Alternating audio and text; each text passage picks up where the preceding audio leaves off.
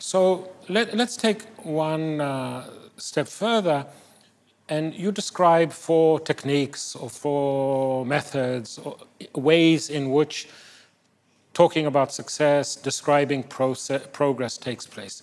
So maybe explain to us very briefly the first one.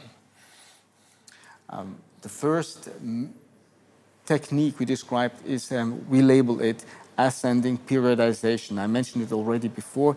It's actually that you label, you cut the time axis of the development of international law into several pieces, and usually you give the most recent one the most favorable name. Yeah, it's the period of modern international law, or let's say. Can you give us a concrete example of? A classical example is the distinction between modern and classical international law, or let's say some people who speak of the most recent period since 1989 as the period of global constitutionalization, which is a very favorable name, and before of period of cooperation or of a divided world or whatever. So it's about labeling. So like international law being a system of coordination and moving to community, or those kind. It's a very good example. The stages, international law of coordination, of cooperation, or international law as a blueprint of social life. Also, this is an ascending periodization, which gives the reader the impression that we are talking about a story of success. It's a method to create such an atmosphere. Your impression from reading that literature, what's the level of self-awareness of the authors that they're telling a story of success, that they're telling a story of progress? Is it, in their eyes, do you get the impression that they just think of themselves as being analytical and dispassionate, but it just turns out like that way?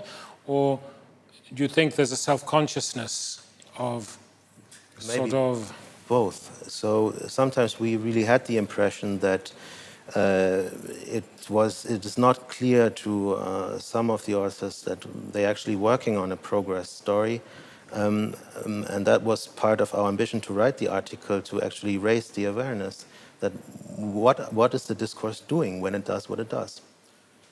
So are we to expect, now that we publish your piece in EJIL, that we will suddenly see a slew of submissions, which will tell a story of regress and decay, and Spengler will be back in fashion? And no, probably only the point that we recognize that we cannot evade the progress, telling the progress stories. I think that's one point of the article.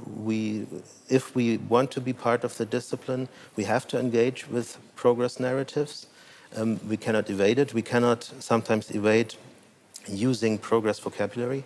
And actually, we would admit ourselves that we are using progressive vocabulary to give names to things that would otherwise not have a name. For example? One example for me is international legislation. Is there such a thing as international legislation? Some would contest this, but still, if you don't use this vocabulary, international legislation, some developments may be out of your focus. Global administrative law might be put in the same category of global constitutionalism, etc. Also, it's a story of progress in the way you see it. So what's your second technique? Our second technique is detection of trends. So some people write in their article that there is this trend towards judicialization of dispute settlement, and these trends are depicted in a favorable manner. So trends are associated with a progressive development. So detection of trends is actually the second technique. And you're also comfortable, because detection of trends in theory could go also the other direction. I'm a sort of pessimist, so I've written recently of a negative trend, both in the European Union and in public international law, etc. But for you, when again, as an empirical proposition, when there's detection of trends, they tend to be progressive trends? Very often this is the case, and it's a somewhat less ambitious way of telling a progress story. This is an interesting thing. Possibly people want to avoid a clear and strong, hard claim of a progress story, but nevertheless they do not want to give up the atmosphere of working on a progress story. So they use this vocabulary of future studies, and then they say, yeah, here we have this is an indication of a new trend, that they're trying to take the events or developments more in the present in order to tell a story about the future. So I get you. And then the third one is proving increased value orientation of international law. Yeah. So if I understand it correctly, there's a story before international law were rules of the road. You drive on the left side or you drive on the right side in order to minimize friction, etc. But now there's increased international legal normativity, which is value-laden, etc. And why is that considered progress, in your view? Actually, there is a lot of authors who are telling us since several decades that international law becomes more value-based, in a sense, for example, that there is a stronger community. There are indications that there is more a sense of community in international law, or that human rights play a much more important role.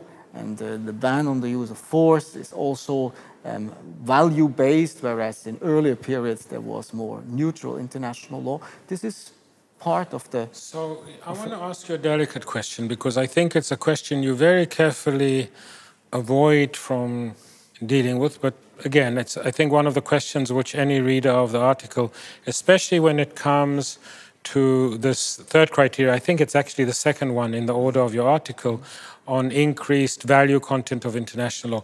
Is there an ideological bias there, that the values would be more center-left than center-right, and that the more international law in the international legal scholarship, in other words, goes in that direction, that's considered progress?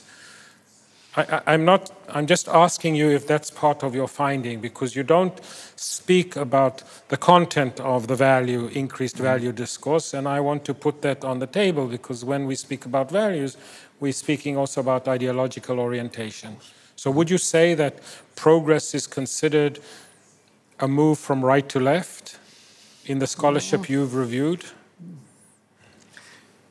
You want to say something?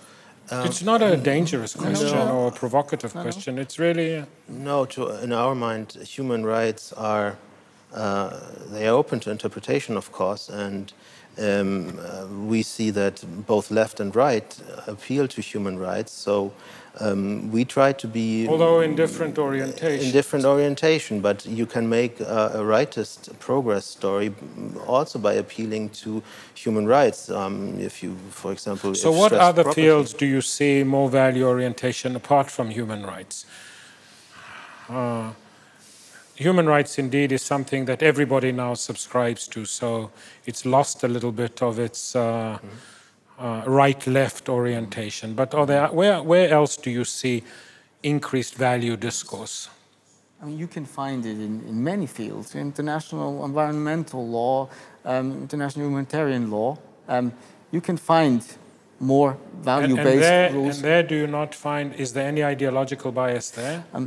Actually, this was not the question we were interested in. We were just interested in the way the story is created. But I see, of course... I understand that this is not a critique of how you wrote your article. Well, I'm fine with critique. You're describing, but I'm putting myself in the shoes of the reader, and you will have many readers of this article, and I'm trying to ask you some of the question. Imagine you were giving a paper. So somebody would ask you, did you also detect a certain ideological bias in what is defined as progress and as success? And maybe you'll say we didn't, or we didn't look closely enough, but I'm just interested in... Well, there is a spin to progress. I would What agree. is the spin to progress? Well, as we see it, the modern conception of progress that is still prevailing in international law comes from the Enlightenment era. And if you want, everything that we are saying is still impregnated with that type of spirit. So that's the spin. Although there's a little bit of irony on that, isn't there? Because on the one hand, you're arguing that there's a story of progress. The further we go, the better we become, and yet at the same time, we hearken back to the Enlightenment, and we hearken back to etc. in looking for our values. There's a nice irony there.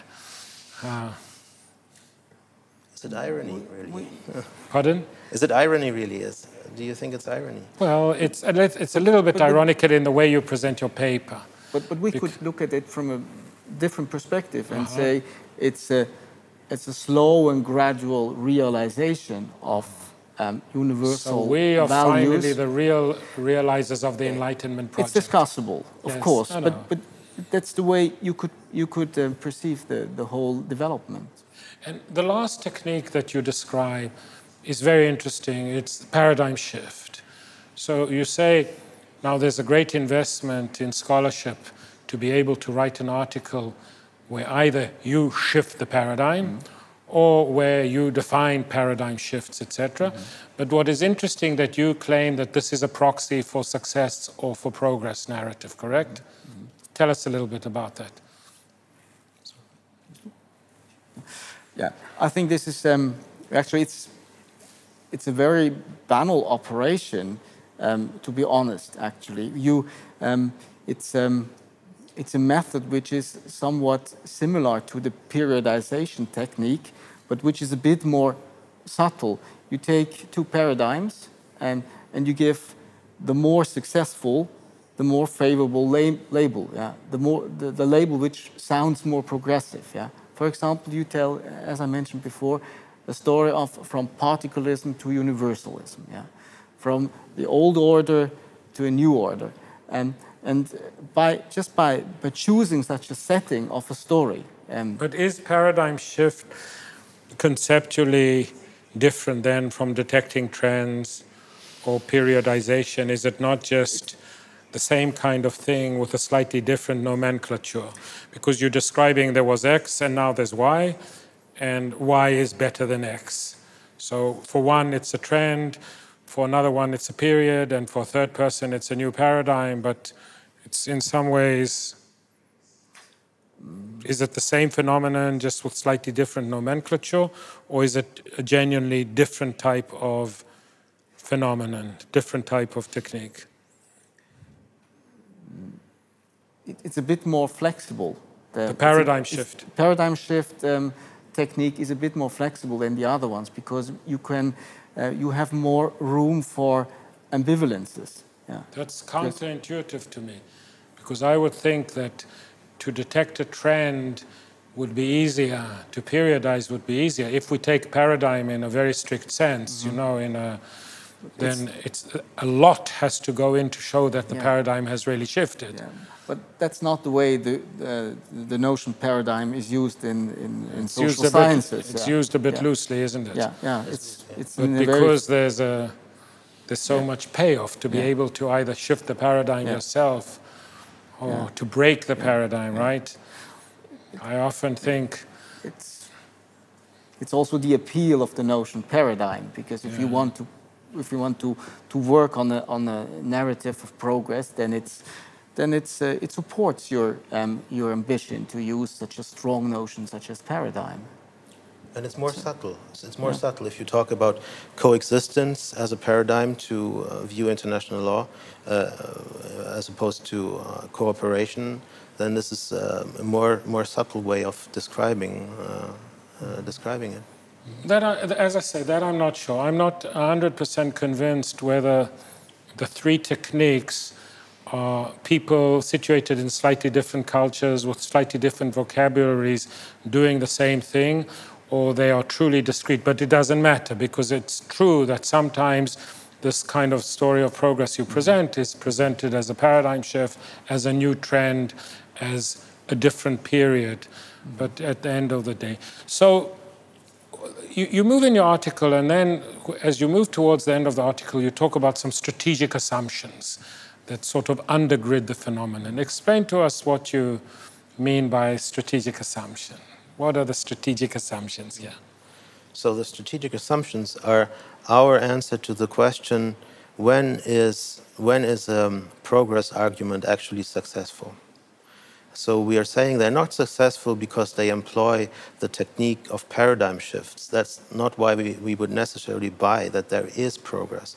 But they are successful because they dwell on or employ or have in the background these assumptions that we list. The opposition of law and violence.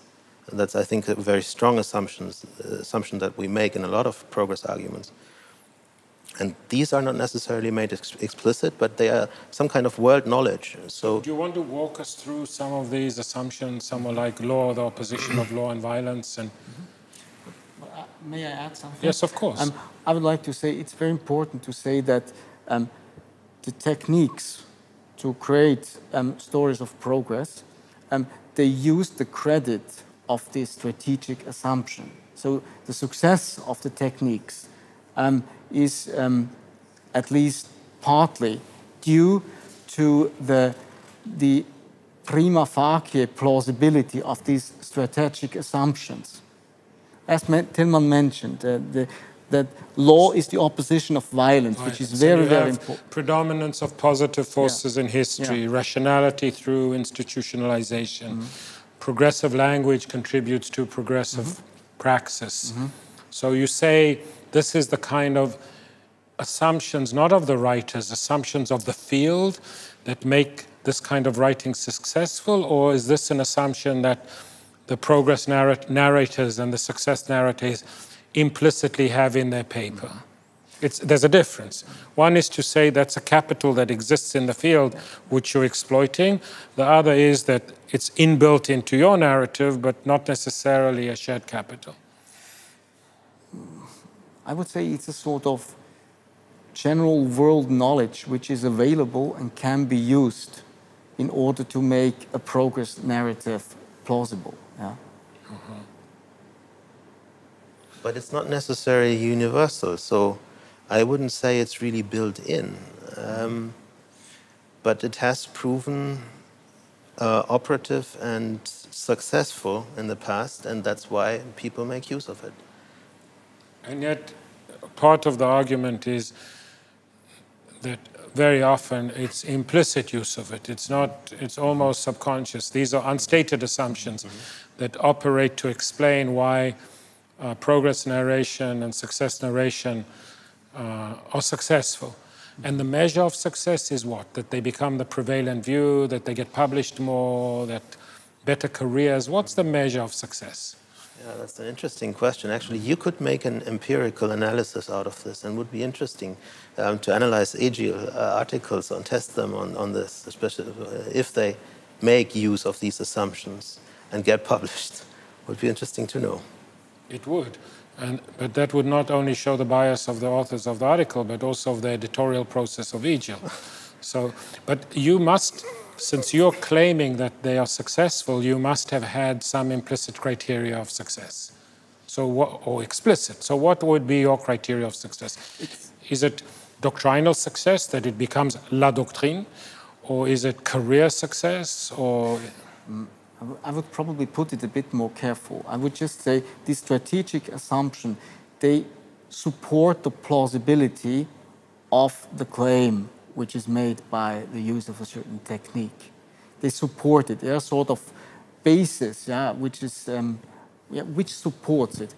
I would be careful to say that it is a sort of guarantee for success. It's more careful. No, yeah. I wouldn't like to suggest that that's what you say, but nonetheless, you're saying a little bit more that they make these arguments plausible. You're saying, and this is why progress narration and success narration become successful, become dominant, etc. And I just want to flesh out a little bit more what are your criteria to say that, because it's a little bit more than simply saying they make them more plausible.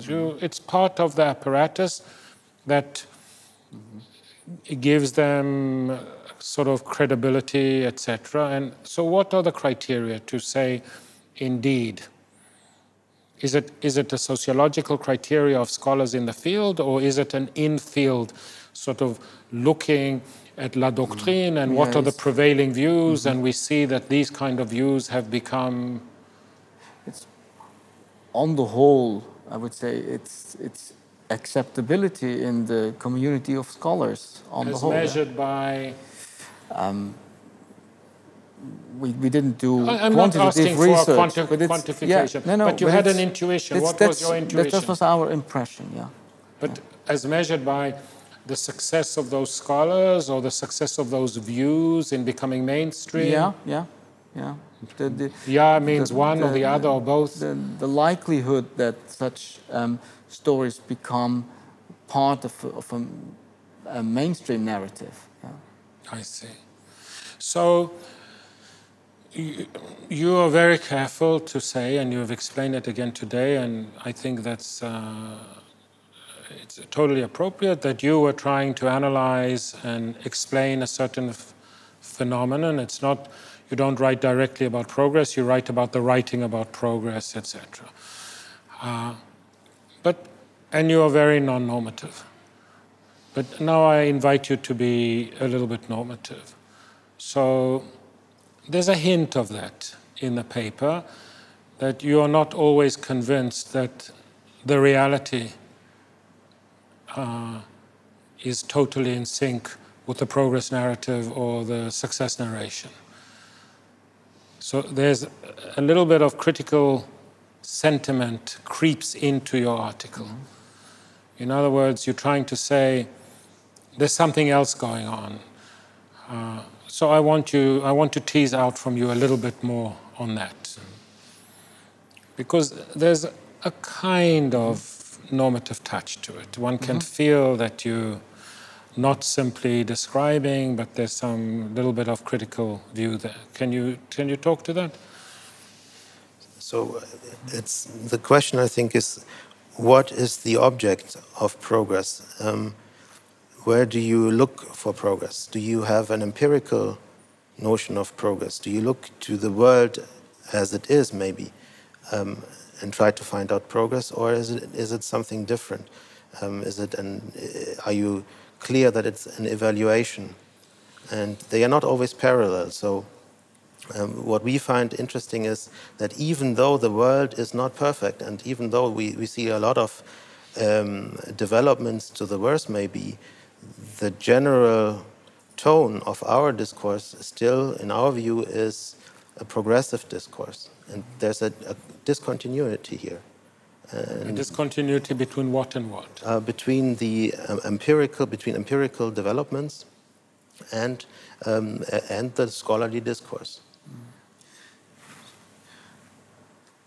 I think you observed that correctly, that there is probably some distance between our view and this very optimistic progress narratives. We say that it's unavoidable to treat or to deal with the question of progress, but we discovered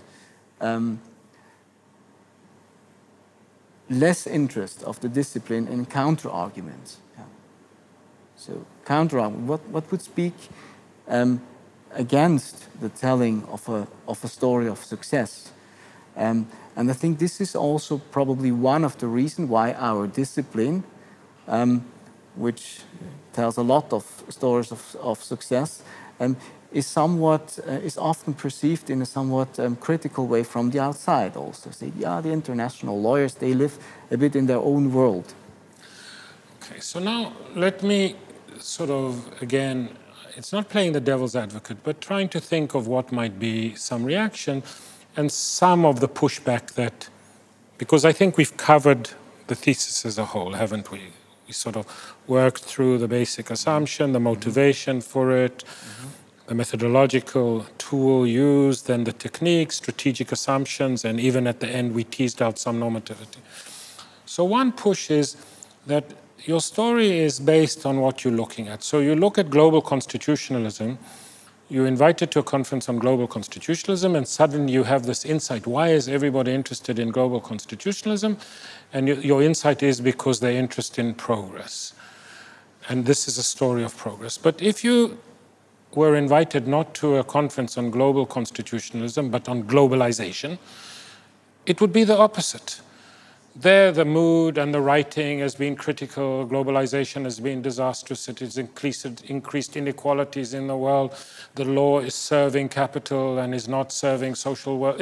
So it's just, you happen to go to global constitutionalism, which is a story of success. If you were invited a day before, a day after to a conference on globalization rather than global constitutionalism, you would say, oh, my, international law is very critical, the developments are very critical, it's not progress, it's regress, it's the winning of capital over social values. Is there some arbitrariness? The accident that you went to global constitutionalism and not to globalization? No. I don't think so, no. Of course, you can find examples where you have a very critical general attitude, but we were interested on the overall atmosphere in the discipline and in the sometimes subtle and sometimes strong pressure to tell a progress narrative. And so, to be but what I'm trying to say is that when you say the general field, could it be that the contours of the general field have a lot to do with use of force in human rights? But if, for example, you looked at international economic law, at international investment law, but you would have very, very different narratives. Yeah, but even there, even in international economic law, you could tell a story of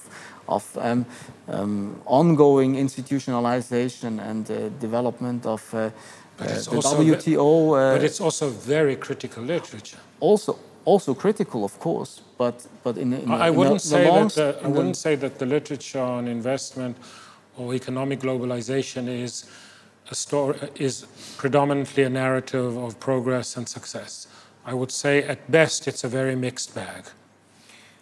Yeah, but in the long run, if you look at it from, let's say, in the perspective of the progress means legalization, then last 70 years, the contribution of international economic law to maintenance of peace, for example, also, it's possible, and the overall merit of the whole field. This literature on investment is very specific, and it's also very it's focused on contemporary question. But in the long run, it's not a question of it's not a story of failure. I think it's also not described as that, even if there are very critical voices. So let's bring it to an end. I think it's very interesting, and I think a lot of people will now be, I hope, enticed to go and actually read your article with care. So a kind of last question. So what would you like the readers to take out of this article? I mean, apart from saying this is interesting, this is not writing about progress, this is writing about progress, and it's analytical and the mechanisms are described, but what would you like the reader to take out of this? What kind of reaction would you expect to create? Well, we hope that we raise the awareness what's going on when people make progress arguments. We actually give people names for what is going on. We tell them that, well, hey, this is a progress argument, you should be careful, you should be extra careful maybe. So don't get fooled is probably... But would the reaction...